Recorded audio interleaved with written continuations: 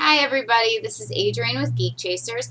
I wanted to post a quick video because yesterday was April Fool's and apparently a lot of people were getting upset on a couple different topics that I want to confirm for you aren't true, are true, so on and so forth. First of all, stay off Facebook on April Fool's. It really sucks and I'm way too gullible for any of this nonsense.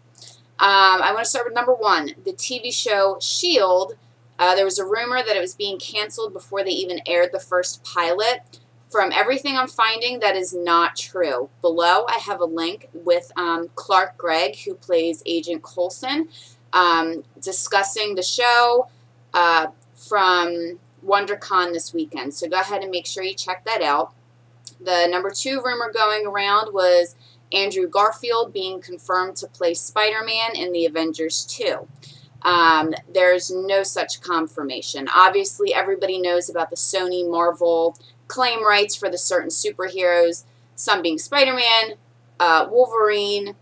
There is no new news on anybody joining the cast of anything for the Avengers. And also the third rumor that I was upset about, but I knew pretty much right away it was a rumor. Peter Dinklage, who plays Tyrion Lannister on Game of Thrones, it was said that they got him replaced. That is not true, and they know better. Everybody adores him. He's not going anywhere.